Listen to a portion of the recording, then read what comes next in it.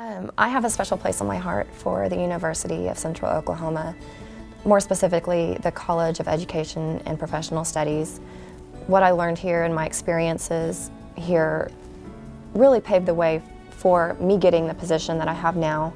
My name is Lauren Farah. I graduated in 2009 from the University of Central Oklahoma. My major was Family Life Education and Child Development.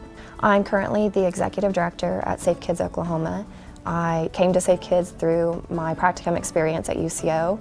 Safe Kids Oklahoma is a statewide nonprofit, part of the National Safe Kids Organization national campaign, and we prevent unintentional injuries to children under 14, and that's the leading cause of death to children. So our jobs is to educate families, talk to children, and hopefully save lives in the process. I really researched my degree path.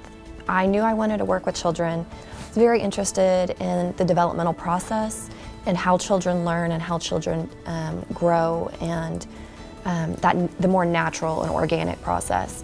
The program is so diverse and there's so many different fields you can go into depending on what interests you most.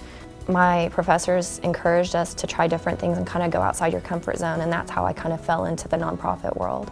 I loved my coursework at UCO, and it was so relevant to life. I mean, even if I wasn't working a nonprofit, if I'm a mother someday, the coursework that I learned and learning about children and families and marriages and other family connections, you can apply that doing anything.